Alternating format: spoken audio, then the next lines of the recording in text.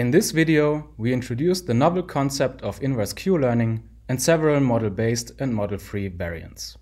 Current inverse reinforcement learning algorithms typically build upon the popular maximum entropy inverse reinforcement learning framework. In its basic form, maximum entropy inverse reinforcement learning requires a model of the environment and an inner loop of value estimation.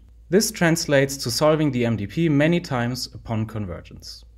In this work, we introduce a novel class of inverse action value algorithms alleviating these problems by a probabilistic behavior assumption of the external agent. Based on the assumption that the expert is following a Boltzmann distribution over its optimal unknown Q values, we formalize an inverse Q update leading to the model-based inverse action value iteration and its sampling-based counterparts, tabular inverse Q-learning and deep inverse Q-learning.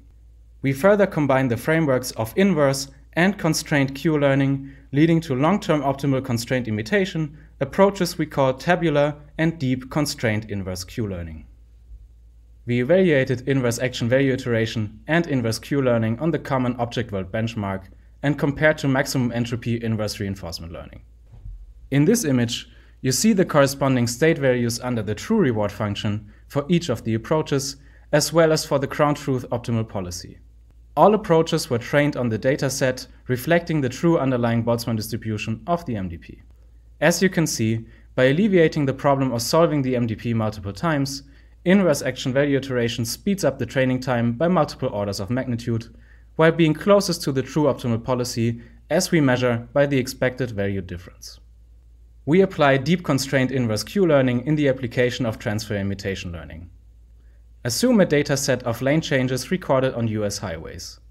Traffic routes in distinct countries do not necessarily overlap, making it difficult to transfer the learned behavior. We propose to input an accompanying set of traffic routes in terms of constraints so as to learn optimal constraint imitation. In this example, we want to apply the collected dataset to learn a traffic rule obeying behavior in Germany. We therefore formalize a keeping right rule referring to a respective traffic regulation in Germany where drivers ought to keep right whenever there is a gap larger than 20 seconds under the current velocity. We collected data in the open source simulator SUMO from a fully trained deep-set Q agent not obeying a keeping right rule as common on US highways. We then implemented said rule as a constraint and measured the constraint violations and speed of the different approaches. As shown in the graph to the left, the deep inverse Q agent in blue is imitating the behavior of the expert in red very well, despite being trained on only 50,000 transitions for 100,000 updates.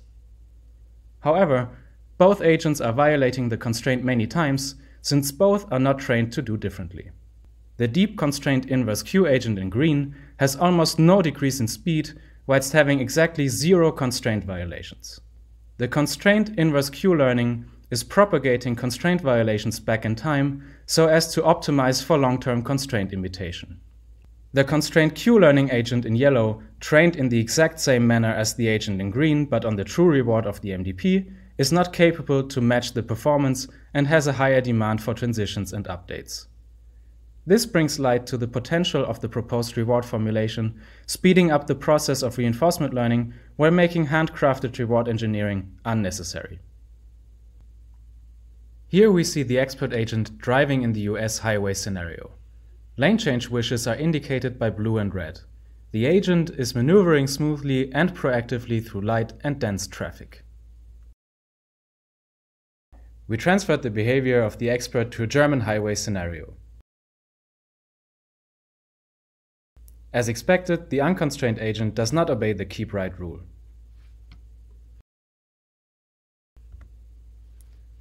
Lastly, we present the driving behavior of the deep constrained inverse Q-learning agent. Obeying the traffic rules in every time step, the agent smoothly overtakes surrounding vehicles to stay close to the desired velocity. The results emphasize the high efficiency and the promising potential for real-world applicability of inverse Q-learning.